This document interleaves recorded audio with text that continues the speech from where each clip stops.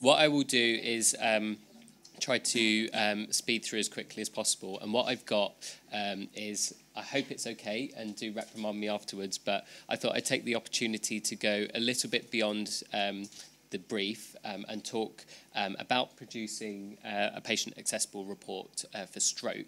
But because I think many of you may have seen information about that already, and that's been quite a focus of today as well, I wanted to cover a few extra elements that were broader around the topic of today, so producing information with clarity and impact, and to show how we've been doing that as a stroke programme. So I'll start with the producing patient-accessible reports for stroke survivors.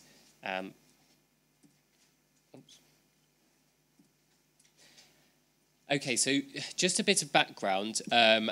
The stroke programme at the RCP has been collecting data since 1998, and we first started reporting in the public domain back in 2004, and the report that was produced was very long, very wordy, and it had a lot of useful information, but from a patient perspective, patients, carers, stroke survivors, it wasn't particularly accessible at all, and thinking back to what Rob was saying during his talk, is it really was a case of there being a lot of words, and particularly for stroke survivors, many of whom have aphasia, which is communication difficulties caused by the stroke.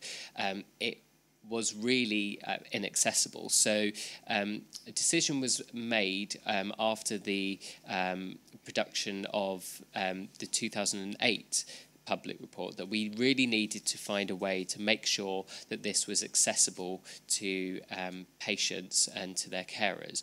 So we decided to embark upon a project working with a group up in the University of Manchester, and this was a group that brought together stroke survivors with some academics and some clinicians, but primarily the group was focused around stroke survivors and carers.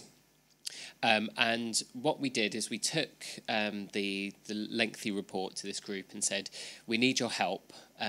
Please help us to make it easier to understand. We think there's a lot of important and useful information here, but we need to make it much easier for you to understand.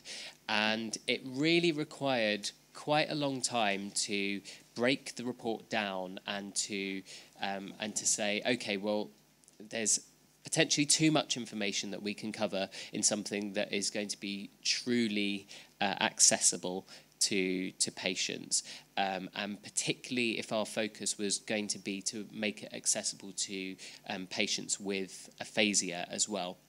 So the first step for us was to decide we can't include absolutely everything. And that was a challenge for us because we wanted to include all of the information, but we just had to decide we need to focus down and report on what is most important to the patients. So we started the patient involvement using this group. We did have patient reps on the Intercollegiate Stroke Working Party, which is the steering group for the stroke audits, but we wanted to very much focus in and have a focused user group who were looking just at this new easy access version report.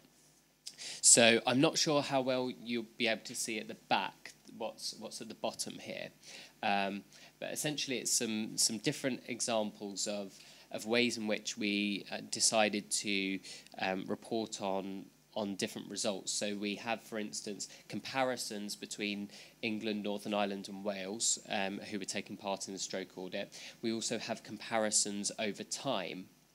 So we used bar charts here, and at the start of the reports we had a how to read this report section, which had little boxes of information. So I was thinking, as Rob was speaking, that we'd gone some way to doing what he really liked about the New York Times graph in demonstrating to the users at the start, this is how you should be reading these graphs. And in future, I think we'd be looking to use online capability to make that even more of a step-by-step approach. We also used maps, and the example here isn't actually a great one. We've actually moved on since these maps, but this is something that patients really did like. And again, just reflecting on what you said, Rob, with the maps, is I think we found that particularly with the groups that we've discussed, geographical location is almost the number one thing. What is it like near me? And it's almost a case that, you know, elsewhere in the country, and even half an hour to an hour down the road, not that interested. I want to know what's happening in my local area, very, very local. And so one thing that I would encourage everyone to really think about is things like, what do you call your trusts, your sites, your hospitals, your teams? There are lots of different definitions that we use in National Clinical Audit. And our patients knew their hospital as, you know, the name of town hospital, even though it was called the Queen Elizabeth II Hospital, as are about 10 others. So it's potentially a case of having one naming convention for your participants, and maybe having another naming convention for patient groups.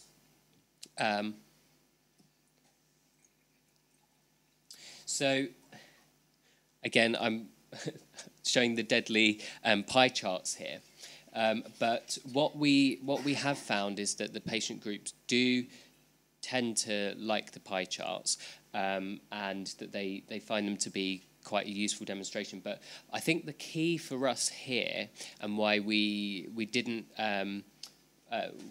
shy away from using them, is because we were just using positive and negative. So there were just two elements, and you can really see, okay, it's much, much more on the tick side than the cross side, or vice versa, or if they're fairly even, then that's okay. We did also include the percentage on the pie chart.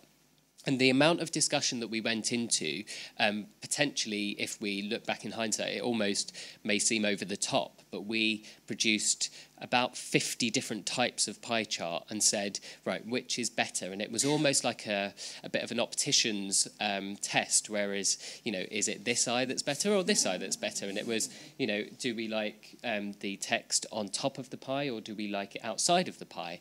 And it was really, it's interesting how much of an opinion people can have about small things. Actually, the text on top of the pie was preferred, but only if there was enough room to fit it within the pie. Otherwise, it had to be outside of the pie. So there's quite a lot of detail that you can go into in order to really refine what you've got.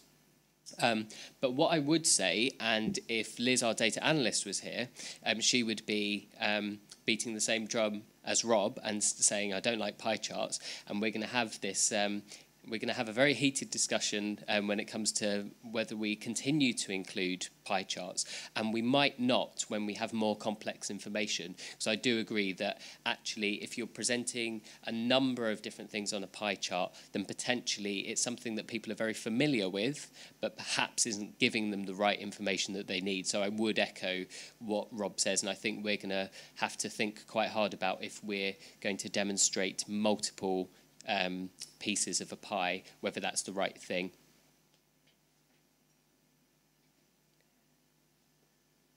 So in terms of how we disseminated the results, we did that in a number of different ways. So we did put it onto our website so that people could download it.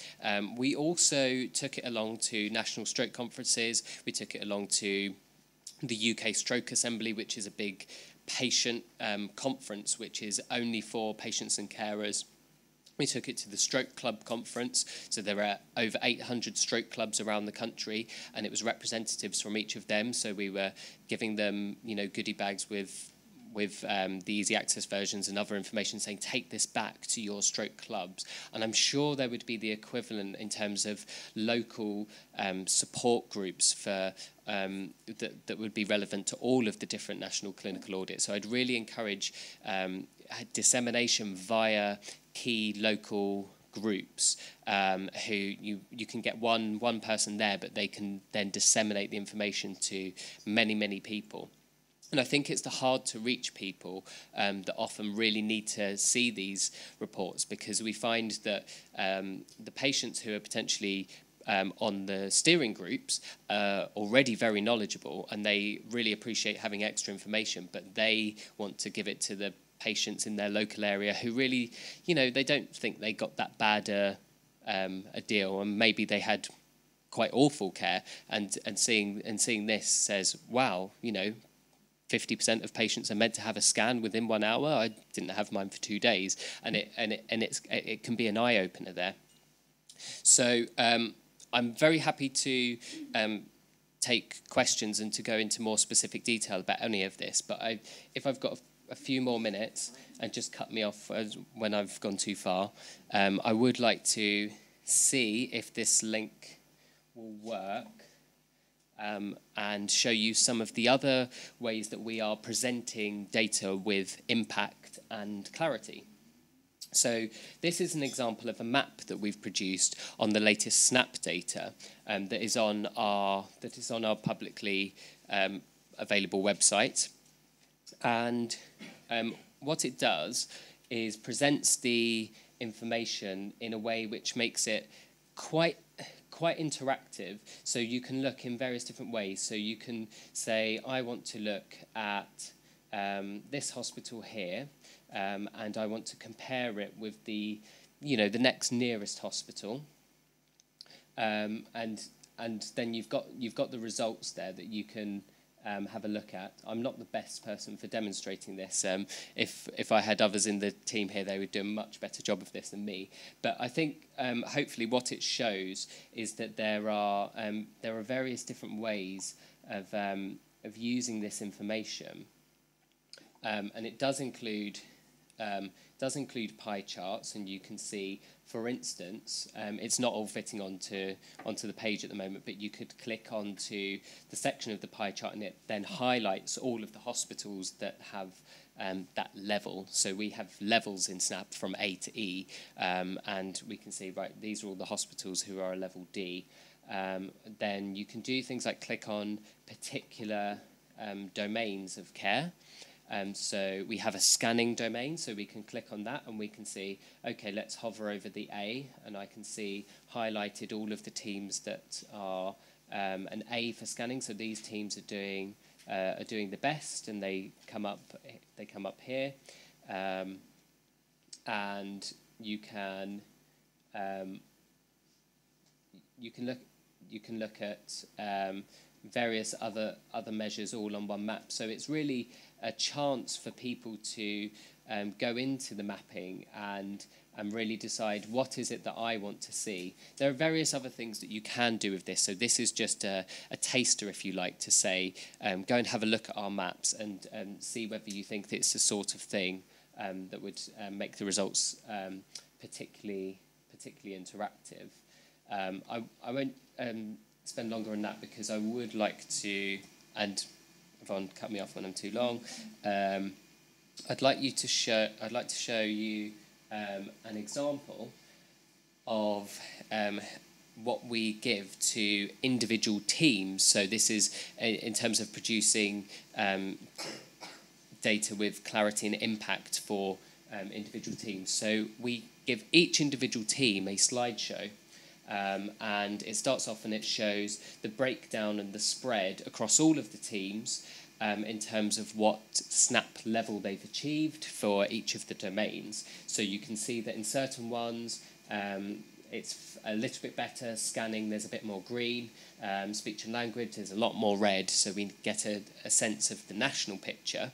And then for the individual team, you say, this is how you've done in each of the domains, and it's quite a nice quick overview of how their stroke performance is. you'll notice we've got case ascertainment and audit compliance. So one thing that we think is really important is to contextualise the results and not just say, okay, the team is A for scanning. If they are A for scanning, but they've only entered 60% of their patients, it may be that the 40% they didn't enter had rubbish results. So we're saying, okay, on the information we've got, they're an A, but let's contextualise it. Good, they were 90% plus for their case ascertainment, so we can rely on these results as being representative of the vast majority of their patients. We also have an audit compliance. Now, this helps us to essentially bully teams into answering in the way we want them to. So we do have some not known options. Occasionally, it will be really hard to get the information, and we don't want that to jeopardise that patient being included in the audit, but we don't want teams to be entering not known all the time. So we give them an audit compliance score that is essentially saying, are they answering the audit very comprehensively? Are they doing it efficiently, etc. And then we have a series of slides, and again, this is at individual team level, so you can see the red dotted line which represents the individual team, and it shows where you fit. So this team fits into level C for audit compliance, and then you can see the spread of all of the other teams across. We've got some line graphs showing your team in red with the individual percentages at each point in the month against the national average. So you can see, okay, what's going wrong here? We seem to be going down. Let's investigate this. And again, we go through with each of the domains and show how they're doing compared to the national average and monthly trends. So this is giving a huge amount of information, which we really encourage the teams to use in MDT meetings and to maybe even take to the trust board and pick a few examples of slides to show, where they've improved and made improvements as a result of taking action from the audit.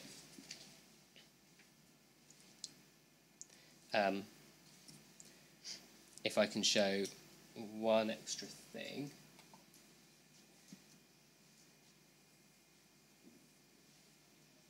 So this is our summary report, which gives even more information. So it gives the different levels. And essentially what we've done is to break it down into the different domains so that they can see their results against the national average. And you've got the various domains here. And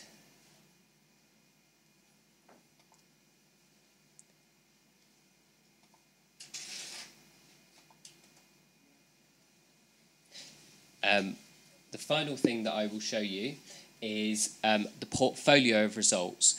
And what we think here is that this is about making sure that all of the information that anyone could potentially want is provided, but you're providing it in a format where you're expressing that it is a huge amount of information and potentially too much for most people. Most people might not want this, but in terms of data transparency, this is about making the data truly transparent. I've lost my mouse. Oh, here it is. So we have an introductory section, key recommendations. We then have the key indicators, information about case ascertainment and audit compliance, about the different cohorts.